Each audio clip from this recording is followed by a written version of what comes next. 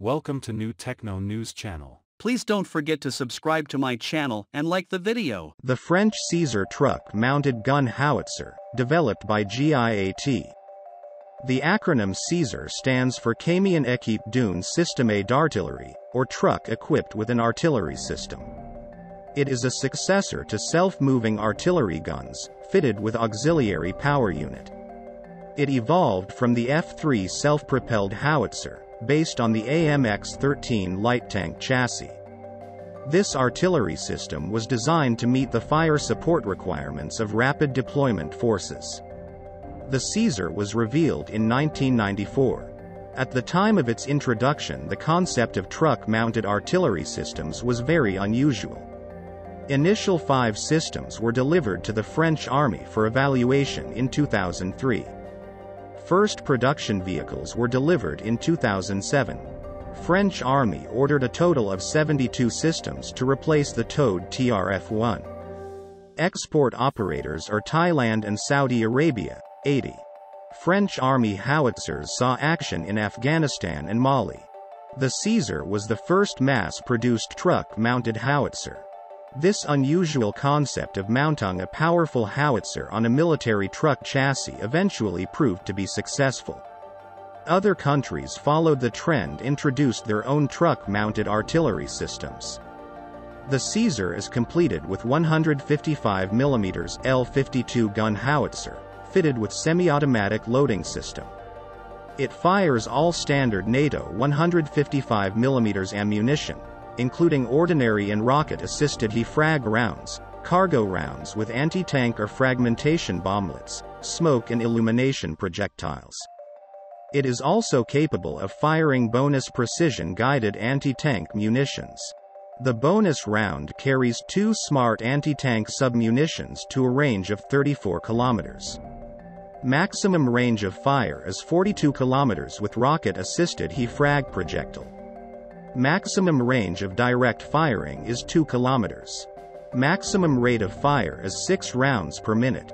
Vehicle carries 18 complete rounds. The Caesar artillery system has an armored cab which protects the crew members during traveling.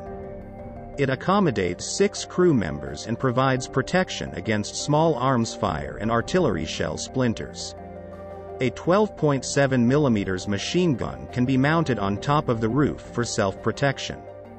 The Caesar can be set into and out of action in less than 1 minute.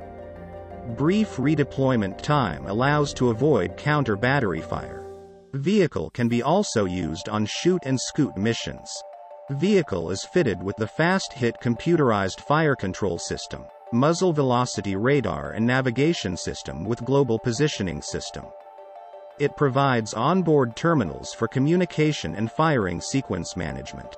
Prototypes of this artillery system was based on a Mercedes-Benz Unimog 6x6 truck chassis.